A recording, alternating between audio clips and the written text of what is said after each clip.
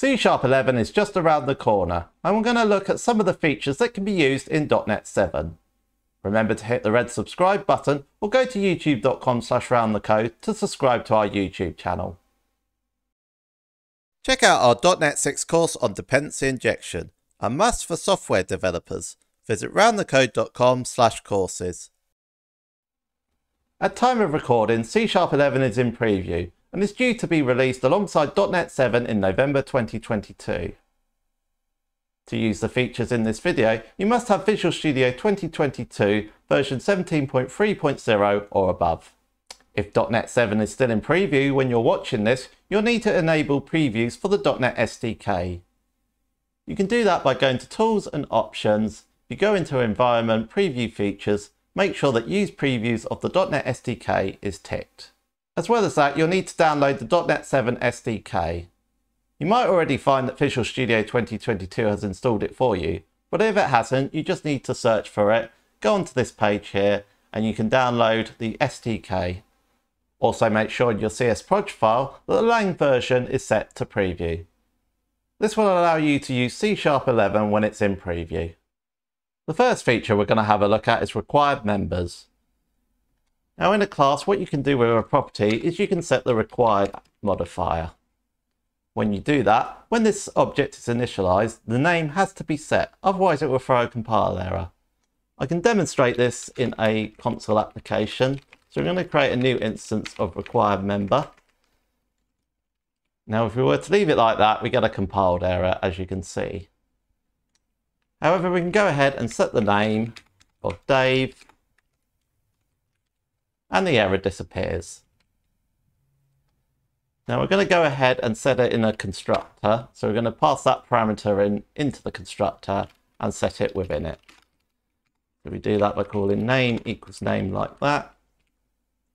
Now if we use the constructor to initialize the object and we pass in the name as a parameter, we're still getting the error. The attribute in question is called sets required members, and we need to bring in the namespace for it as well.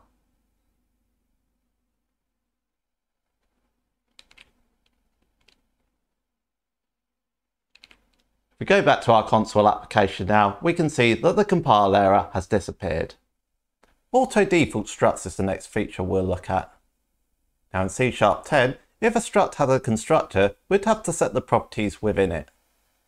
If we don't, we get this compile error here. So in order to fix this, we'd have to set a number with a value, so we could set it as 0. However, in .NET 7, we don't need to do that. If a property isn't set, it will be set as its default value.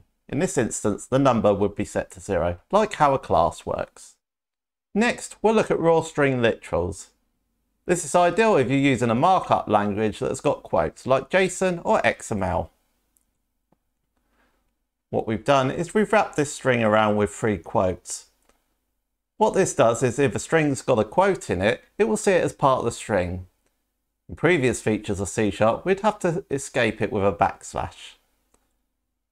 We've also got these $2 here. Now this is good if we're including a variable within our string. So these $2 represents the number of curly braces that we need to include to reference our variable. If we were to only have one brace there, it would include it as part of the string. We can also include additional dollars as well, so now this becomes part of the string, this my number. If we want to reference it as a variable, we'd have to add an extra curly brace into it. Generic attributes is the next feature. Now what we've got up here is we've got an attribute that has a generic type. What we can do with this attribute is we can use it as part of an attribute within a class. So we need to make sure that this is a fully constructed type as the attribute. If we were to add a generic type in there, it would throw a compile error. It needs to be a fully constructed type. List patterns is the final feature we'll look at. What this does is it allows us to compare the values within either an array or a list. What this is doing is in this method here, it's passing in an integer array of my numbers, and it's doing a comparison, making sure that the sequence is 1, 3 and 5. We can try that out in a console application. So we've passed in the array there. If we run it now, it should return true, which it does. If we were to change the order or change the numbers within it or increase the length, it will go ahead and return false. What we can also do is we can add an underscore. When we add an underscore, the number can be whatever we want it to be. So in this instance here, we need to check and make sure that the first number is 1, the last number is 5, but the middle number can be anything that we want it to be. It still needs to be a length of 3. So we can go ahead and test that once again in our console application. So we're going to call that method. So we can have it 1, 4 and 5, and that will go ahead and return true for us when we run it. And we can demonstrate that being any value that we want. So we've changed it to 2 and it's still returning true. If we were to increase the length though, and go ahead and run it, it goes ahead and returns false.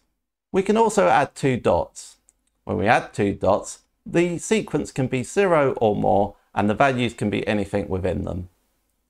In this instance, the first index has to have a value of 1 and the last index has to have a value of 5, but it can have anything in between. So we go ahead and demonstrate that in our console application. So we use that method. And if we were to run that, we can see that the first index has a value of 1, the last index has a value of 5, so it should return true.